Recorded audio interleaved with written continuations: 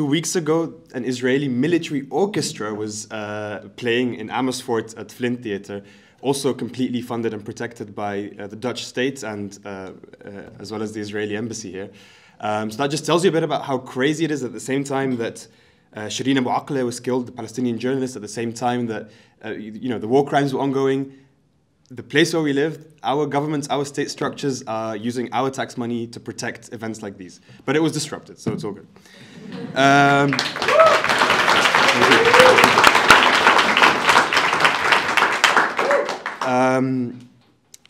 I was really impressed by Martin's actions in the forest and just in general the way the climate crisis is approached within this movement, which is why it's important to look at how, in a broader picture, the climate crisis is intrinsically linked to imperialism and colonialism. If we only approach the superficiality of it, it will never be truly resolved.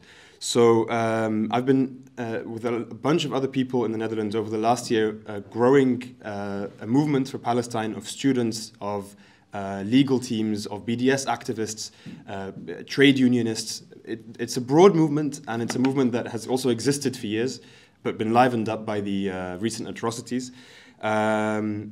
Because Palestinian liberation is at the core, as I've mentioned. I'm also going to try not to repeat too many things from the previous talk, but it's at the core of each of these injustices that we try to address, that have been addressed also at this Marxism festival.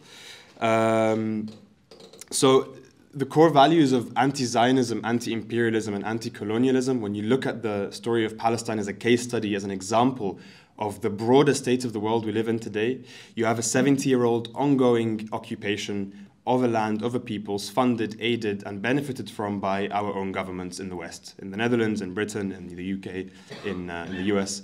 And it's therefore our responsibility not simply to condemn it by heart, but to do something about this. The bare minimum is to make sure that there is no complicity on our side, that our taxes aren't used to fund the Israeli occupation, to buy Israeli weapons, to polish the Israeli image to the West.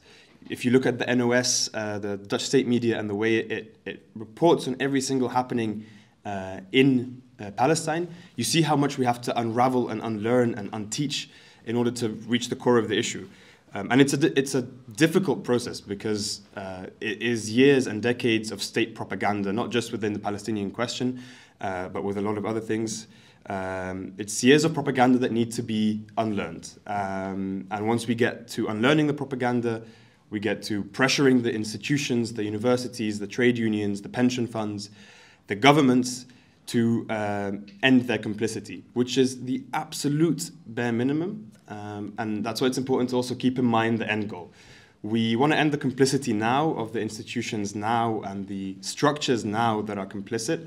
But these are not the structures that are going to save us. They're not going to save us from the climate crisis. They're not going to save us from colonialism. They're not going to save us from imperialism. This is a means to an end, and this is an instrument in the broad fight against what is a very, very fucked up world order that sees people dehumanized and devalued and seen as subhuman if they're not white, blonde, and blue-eyed, and if their land happens to have resources that benefit the West. So the things that can be done, there are groups for all kinds of people. If you're a student, if you are in a trade union, if you are just simply interested, if you have people around you who are not aware, who you can talk to and educate and organize and join a movement and protest. There's at least in 6-7 different Dutch cities, heavily active groups that organize protests, seminars, lectures, campaigns calling for boycotts, divestments, and sanctions.